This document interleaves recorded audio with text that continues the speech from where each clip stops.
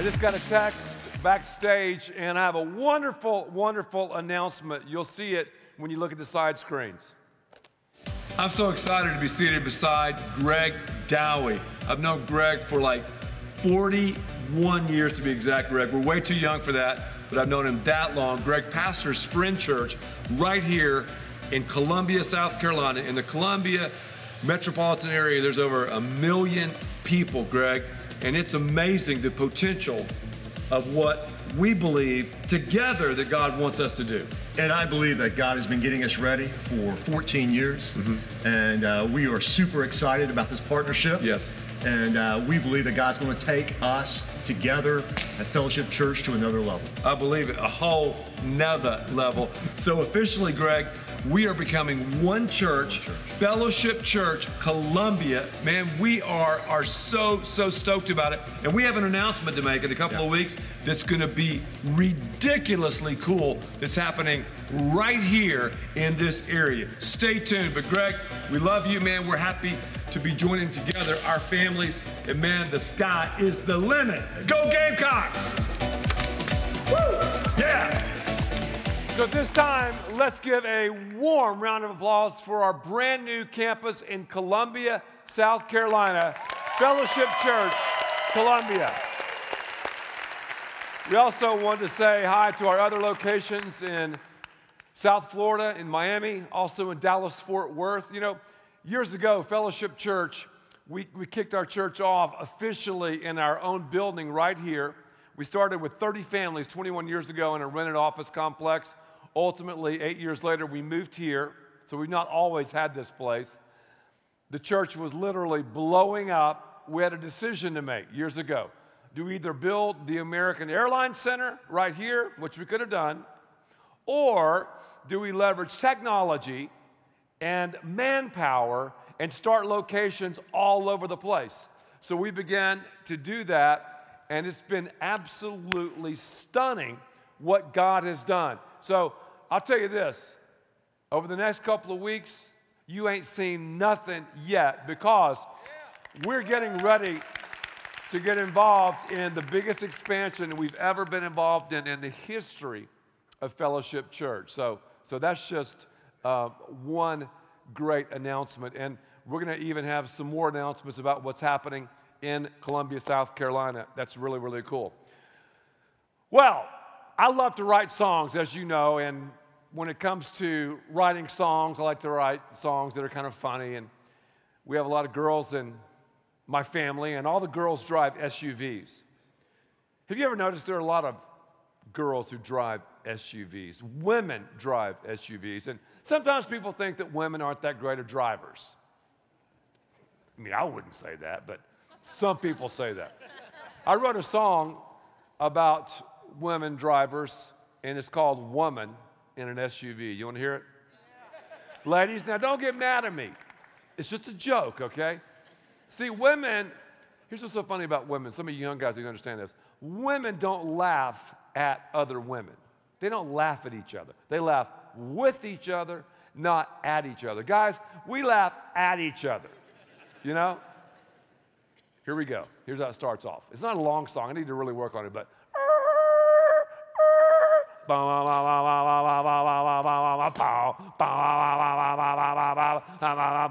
woman in an SUV, boom, boom, boom, boom, boom. She drives so hormonally. Woman in an SUV, watch out! She drives so emotionally. Woman in an SUV, woman in an SUV, woman in an SUV.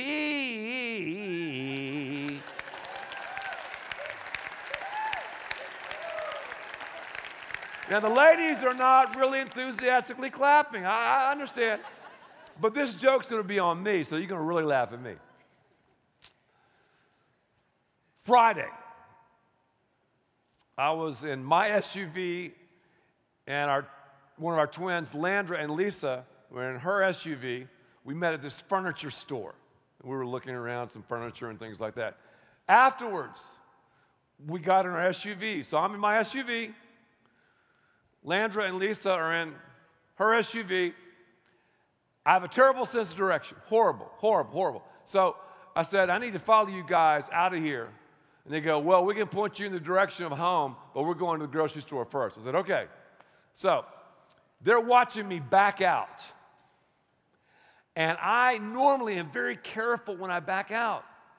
I back out and I smash a telephone pole with my SUV right in front of my lovely wife and one of my daughters. And they're like dying laughing, like, what an idiot. And then all of a sudden they sung, man in an SUV, bow, bow, bow, bow, bow. He drives so hard-headedly, man. Yeah, anyway. It's kind of funny, isn't it? Think it was funny? I thought it was. Yeah. Okay, and the reason I think it's funny is because it's funny. I'm hard-headed. I do have some motor skill problems when it comes to driving. But also I think it's funny because I've been talking about vulnerability. This whole series is about vulnerability. The more vulnerable you are, the more valuable you are. It's about putting the cards on the table. We're only as sick as our secrets. So many times we're scared to say what we struggle with, because if we said it, people might disconnect. People might do the stiff arm. They might go, whoa, man, I can't believe you deal with that. I can't believe you have that on a punishing loop in your mind. Just the opposite is true. When we tell the truth about our condition, people lean in and go, whoa, you deal with that? Me too. Me too. Years ago, we lived in a neighborhood, and our house is at the bottom of this hellacious hill. This hill was 2/10 of a mile, almost straight up. Whenever I would go running, I knew I had to face the hill. I could either kind of walk up the hill, or I could jog up the hill. Usually I would say, okay, I've got to run up the hill. So I would start running up the hill. And when you start running up a hill, your quads are like, what are you doing to me? Your calves are like, you're tearing me up. Stop, But I knew down deep, if I can make it to the top of the hill, the rest of the run, the rest of the 2.5 miles is pretty much downhill. If I could make the climb, then I could cruise. I would always say it to myself. I could feel the wind, blowing in my face of success. Wow, I conquered the hill. So every time I'd run, I'd climb before I cruised. A while back, I did an informal survey. I asked people, I said, okay, if you could amp up one character quality in your life, what would it be? What would it be? If you could change one thing about your character, what would you like more of? And I was really surprised at what people told me. In fact, I'll tell you what they told me. They told me what we're talking about today.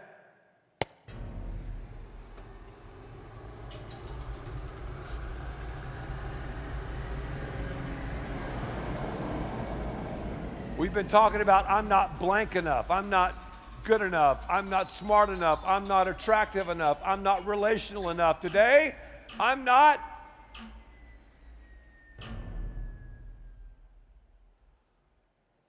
disciplined enough. Ooh. Are you like me? When you see the word discipline, doggy downer, discipline. Come on. How negative. I mean, yeah, I want more of it, but I don't like to talk about discipline. And what is discipline anyway? Here's our working definition. Discipline is simply doing what you ought to do so you can then do what you want to do. It's doing what you ought to do so you can do what you want to do.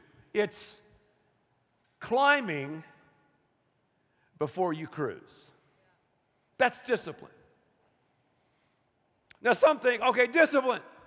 I just buy a new alarm clock. I'll buy a new alarm clock and I'll maybe buy these workout tapes I've seen on television during infomercials, and I'll put myself up by my own bootstraps, and I'll have all this stuff inside, and I'll get up earlier and be more prompt during during certain appointments that come my way. Well, that's fine and good. We're, though, talking about discipline in a real in-depth manner. We're talking about the kind of discipline that our great God wants us to have. We've been discovering that we're not good enough. We're not smart enough. We're not attractive enough. We're not relational enough. But our God is God enough. We're not disciplined enough. But our God is God enough. All of the stuff that we desire comes from God. We try to muster it up ourselves, but it's a God thing. So when it comes to discipline, climbing before cruising, Proverbs 25, verse 28 says, a person without self-control is like a city with broken down walls. If I don't have self-discipline, if I don't have self-control, and really self-control is sort of ironic. Self-control will lead you to an out-of-control life. It's only when I give myself to God that I have true self-control. And this is the kind of self-control the Bible's talking about. Galatians chapter 5, verse 16 gives us the secret to discipline. You want to know what it is? So I say, live by the Spirit, and you'll not gratify the desires of the sinful nature. Discipline is what we need the most, but so often is what we want the least. We need discipline. Yet Christianity, Western Christianity, has the West Nile. It does. We go, you know, I don't want to climb. I don't want to fight the fight. I don't want to go through the fire. I just want to go around the hill. I want to cruise. I want to be happy and peppy and bursting with love. That's what I want. I want the favor of God. I want all the blessings and the bounty. That's what I want. I don't want to go through what God tells me I've got to go through to get to that. I just want to get to that. Could it be that's why so many people in North America move from church to church to church? Could it be that's why so many people are just people who chase the blessings? God is a God of blessings, no doubt about it. God's a God of favor, no doubt about it. But to experience the cruise, you got to go through the climb. You got to go through the climb. What did Jesus say? You want to become great? Be a servant. It's about being comforted by Christ and uncomfortable for Him. Discipline, self-control is about dealing with uncomfortable situations. But we want the favor without the fight, the favor without the fire. Think about some areas in your life. I thought about these areas in my life. Physically, I think we need discipline in the physical area. The Bible talks about physical discipline. Not for vanity reasons, but for value reasons. We need discipline. Discipline is really the decision before the decision. It's making the decision before the choice. It's making the decision you're going to eat clean before the dessert cart comes your way. It's making this predetermined choice that you're going to do cardio and pump some iron before you have the option to get out of it. Our bodies are a temple, a dwelling place of the Holy Spirit of God. See, it's a God thing.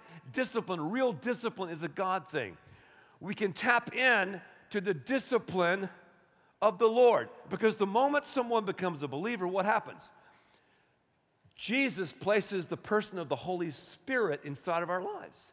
So the Holy Spirit works from the inside out to reorder and redecorate our lives. It's only when we rely on Him and not ourselves. It's only when we die to self daily. It's only when we sushi-size our lives that we trade our dreams, our desires, our aspirations for Christ's ambitions, dreams, and aspirations. So it's a trade-off. as I delight myself in the Lord, I have the desires of my heart. But see, it's not my heart anymore, it's God's heart. Physically, we need discipline. Financially, we need discipline. The Bible says our stuff is not our stuff. The Bible says our stuff is God's stuff, financially. The Scripture talks about saving money. The Scripture talks about spending money. First of all, the Bible says that we should bring the first 10% to the storehouse, the church. Not a parachurch organization, not a Christian school, a church, the bride of Christ. The Bible says that. First 10% of everything you make and I make goes to where? The house. We're to save 10%. The book of Proverbs says, check out the ant. The ant saves. The ant works. He's not lazy. And then we spend, enjoy 80%. What is a budget? It's discipline. And God has given us this discipline. We climb. We pay now so we can play later. That was pretty good. Think about relational discipline. Now, I just said that myself. Sometimes I have to encourage myself. The Bible says to encourage yourself in the Lord. Sometimes I'll just amen myself. I might just say, well, that was good, yes. Amen. Amen. Anyway, how about relationally? Relational discipline. We need that, don't we? Discipline. Married couples here with 2.3 kids, discipline. To be romantic, discipline for a date night, as we talked about in our Relationology conference last weekend. Discipline singles and students to live a pure life, to climb before the cruise, to wait to climb into bed with your spouse until the person is your spouse. We need relational discipline. Discipline to associate with the right people. Because if we don't associate with the right people, we hang out with the wrong people, we'll go to the wrong places and miss God's purposes for our lives. Every single time. When I think about discipline, I think about Daniel. You remember Daniel back in the Old Testament? Daniel, one of the best and the brightest. Daniel, a bunch of Jewish people were with him. King Nebuchadnezzar came in, took over J-Town, Jerusalem, deported them back to Babylon, 800 miles away. They were alone in this very perverted and unconverted city. And the king basically said, hey, Daniel, we want you and your boys and girls to eat the way we eat.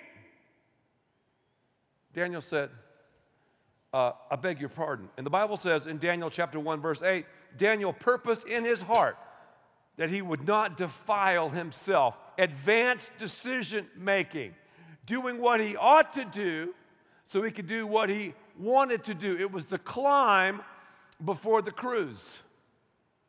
Then in verse 9, God granted Daniel favor and compassion. Discipline puts us into a position to be blessed and to receive the favor of God. But we can't have the blessing and the favor of God without saying, God, I trust you. I know that you're supposed to run the show. You know, I am a great servant. My body's a great servant, but a horrendous master. And you're the same way. So Daniel was a man of discipline. He basically traded Merlot for H2O. I thought that was funny. Traded chicken fried steak in for carrot juice and bean curd. Hot dogs for hummus. How about that one? Yeah. He said, King, after a while, just see which one of us are the most ripped. The Jewish people who are eating clean or the other people. And of course, the Jewish people eating clean were the best. It's for value reasons, not vanity. You think about our physical lives, you think about our financial lives, you think about our relational lives. All those things take discipline. People say, oh, Daniel was the man. What a great man of God. He had all these things going on. He was pure, he was holy, he was this, he was that. Remember, Daniel went through the lion's den, the climb before the cruise. His best friends Those asbestos boys, the faithful firemen, Shadrach, Meshach, and Abednego, went through the fire. And then they discovered the cruise. We have to purpose in our heart, advanced decision making, physically, financially, relationally, spiritually. We read this book, we meditate on the Word of God. The word meditation is simply a picture of a cow chewing cud. You know, a cow spits up and keeps chewing grass at least 7 times to squeeze out every nutrient from the blades of grass. That's what we do when it comes to the Word of God. We meditate on the Word of God. We have discipline as we read and study the Word of God. We make that advanced decision. We make the decision before the choice to spend time talking to God in prayer. Go back to Daniel, the Dan man. The Bible says 3 times, as was his custom. As was his custom, he prayed. Discipline. Discipline comes from God. It's deposited into your life and mine when we surrender ourselves. And many times, in fact, I would say in my life, it happens every day when I die to self. If I don't die to self, all of a sudden my dreams, my vision, my desires come to the surface, and you're the same way. So spiritually, we need it. Spiritually, we need to say too, you know, I'm going to revolve my life around the local church. I'm not going to wait until I have a choice. I'm not going to wait until the alarm sounds, or I'm not going to wait until maybe someone says to go to brunch or this game or this concert or whatever. I'm going to purpose in my heart to be a part of the church. Morally, we need discipline in the moral domain, don't we? Filters on our computers, the places we go, some of the premium movie channels we have, Hell's Box Office, show it all the time, Sin to the Max, all sorts of things. You have those channels, you're going to be trolling at night. And it got quiet.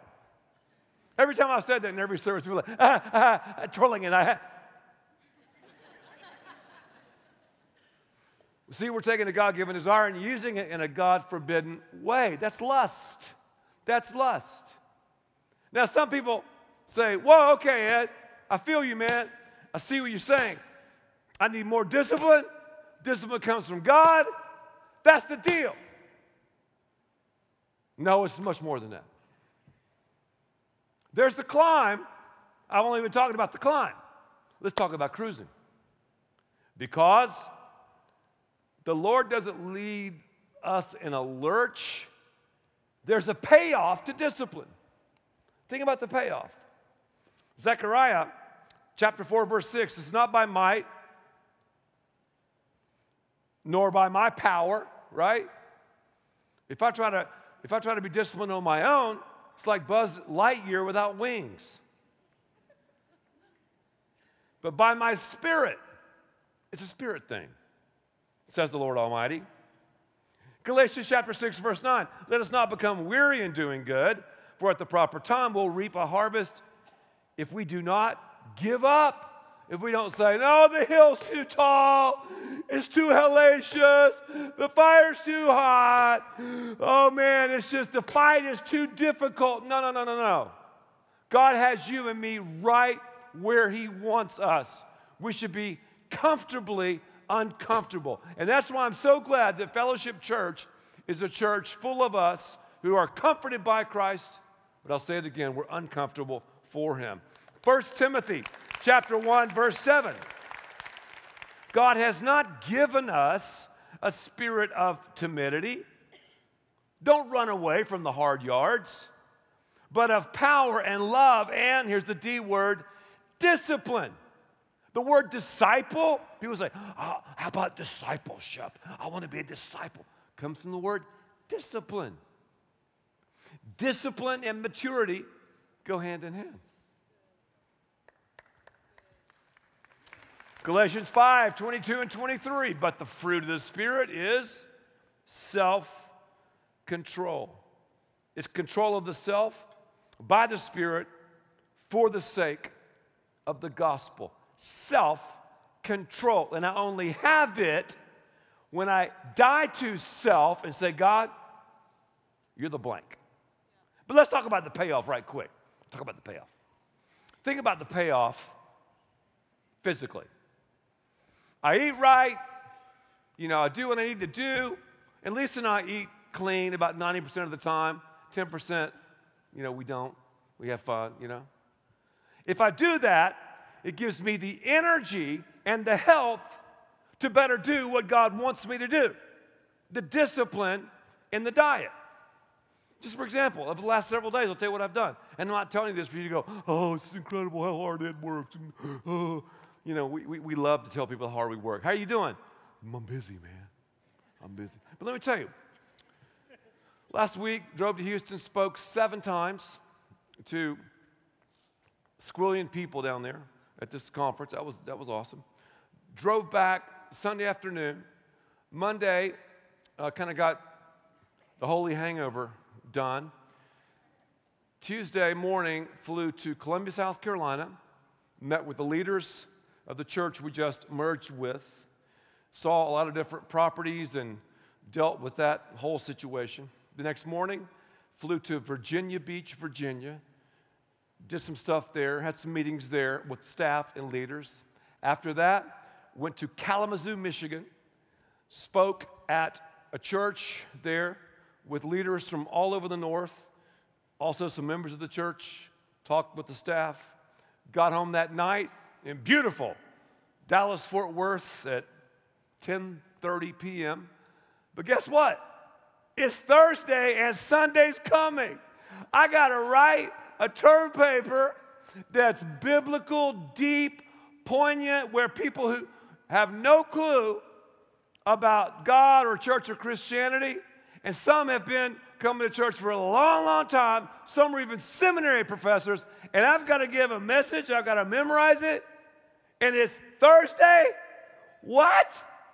So then I do that, and then Saturday night after the service, I meet with some leaders here. Lisa and I do another speech to some other leaders. Then today, I've already spoken once, speaking right now, and then I've got another meeting where I've got to do another presentation. I couldn't do this. Lisa could not do this unless, here's the payoff, of discipline, of physical discipline. That's just me. Everybody has their stressors. You have stressors that I don't have. I have stressors that you don't have. Everybody has the same amount of stress. It's not like, oh, well, he has more. No, everybody does. I don't care who it is. But I'm saying to you, take care of your body physically. Think about financially. Talk to people who've walked with God for a long time financially. First fruits, boom, to the church. Put away 10%. Live on 80%. Whenever I have an opportunity in my travels to talk to people who are financial leaders in churches, and when I talk to our financial leaders here, every one of them is like, they're so positive. It's just incredible. They're like, yeah, let's do it. Let's take the hill. Let's climb. Let's do it. Let's push the chips back on the table. We're Fellowship Church. We're all about the risk. We're not going to live off the interest. They're that way. I wonder why. It's a God thing. They've been disciplined. It's so hard to write that check, to make that transfer. 10% to the church. It's saving 10%, planned spending, and then living on 80%. It's just pretty basic. You spend less than you take in. That's the problem. It's a problem in our world today with our government. Just spend less than you take in. It's not that hard. You don't have to have an Ivy League education or a degree from MIT to figure that out. So anyway, that's the financial benefits. Now I look back in our lives, and I look back just with Lisa and I and many others I know, and see the blessings and the favor of God. As we move this church forward, God is going to bless a lot of people here financially. Think about it. Look at Fellowship Church. This place didn't appear. We've never had the resources to do anything we've ever done, ever in 21 years. We're the number one entity in the nation of Haiti that feeds children. Over 1 million meals this year that we provided for orphans in Haiti. Now, if we didn't have people who were being blessed financially, we couldn't do it. We couldn't expand to Columbia, South Carolina. We couldn't do or have what we have. One day, it'll be like, okay, I have enough toys. I mean, come on, you can only have enough this or that or whatever. What's it about? It's about discipline. Does God want us to enjoy stuff? Yeah, He wants us to enjoy stuff. But it's also about discipline. And when we're disciplined in this area, whether we're making $15,000 a year or $15 million a year, God is going to bless your life. So there's financial blessings that accrue in people's lives. And many times it's blessings that finances can't even touch. How about relationally? The climb before the cruise. Relationally. Only dating people, singles who were believers. Relationally. Setting aside that date night, mate night in marriage. When you're doing that, you're showing your kids, wow, the marriage is more important than your kids' relationship to you. The marriage is the main thing. And then your kids will go out and find spouses like you that have a marriage-centric, a spouse-centric home and not a kid-centric home. This is one of the many, many benefits. And we perpetuate the foundation of the family, which affects the community, which affects the state and the nation and the world. I think you feel it. Spiritually, we think about the church. We think about those advanced decisions. We think about the bride of Christ, keeping her at the forefront. The blessings I see in people's lives who've committed this way are unbelievable. Every race, every color, every stage, every age, pink collar, white collar, orange collar, when people revolve their lives around the church, God blesses. It's the climb before the cruise. And many of us right now are experiencing the cruising.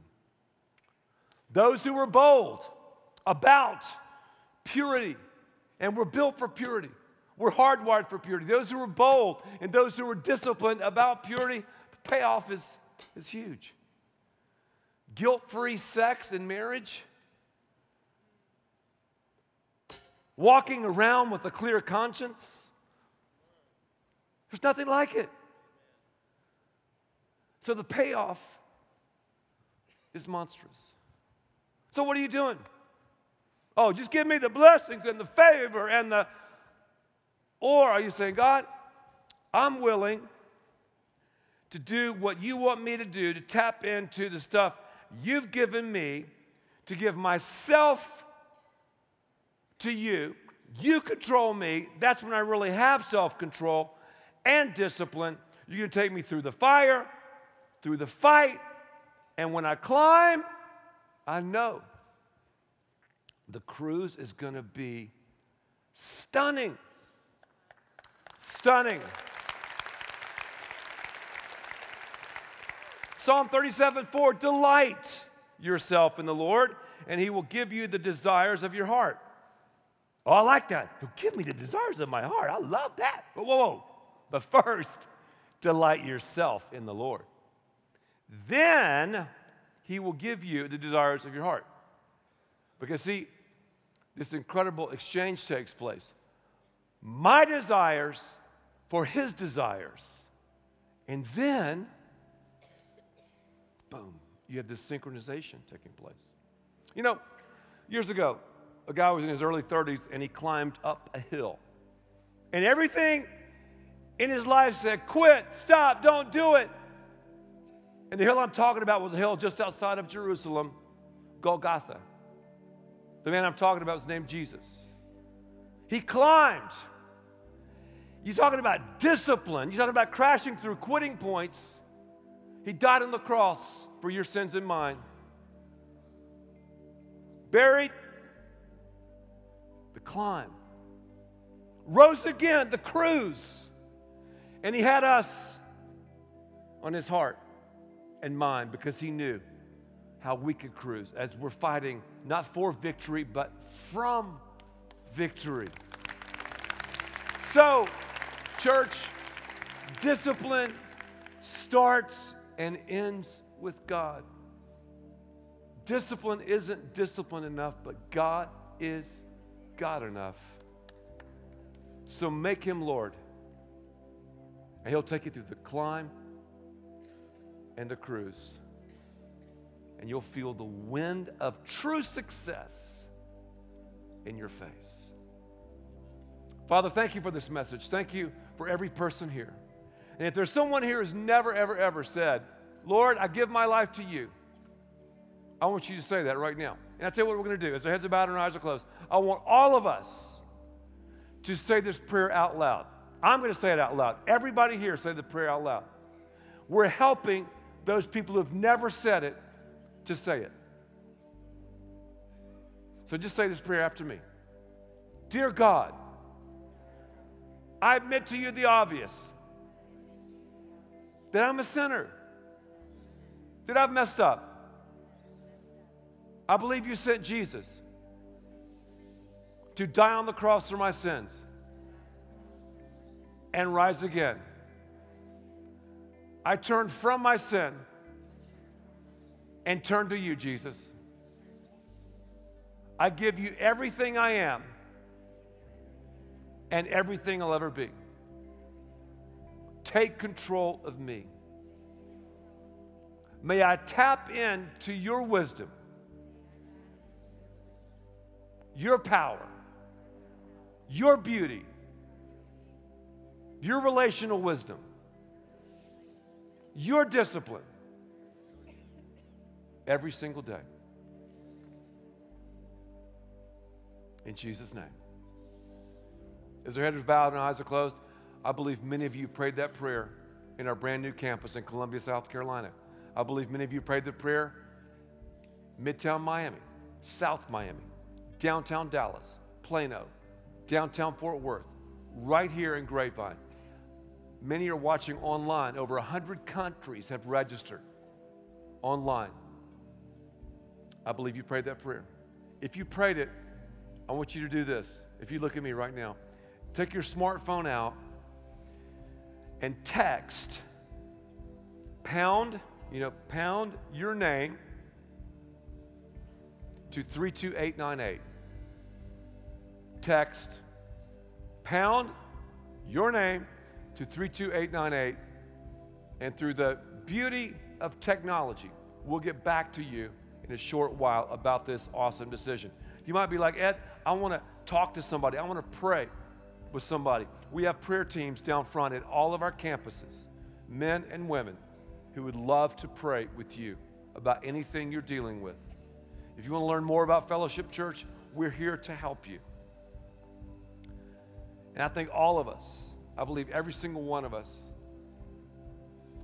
can take our lives only by God's power to a level that God wants us to live on as we die to self, as we sushi size our lives and say, Lord, each and every day, I die to self. It's not about my desires, not about my dreams, not about my ambitions, but it's about you. And I'm telling you, amazing things will happen because there is a payoff. There's a downhill, there's a cruise like we can never, ever, ever believe. And you know, I think it's such a great time just to thank God for what He's done, for what He's doing, for what He's going to do. We're going to do a song called Rescue, because that's what God is all about. The Bible is an anthology of the rescue.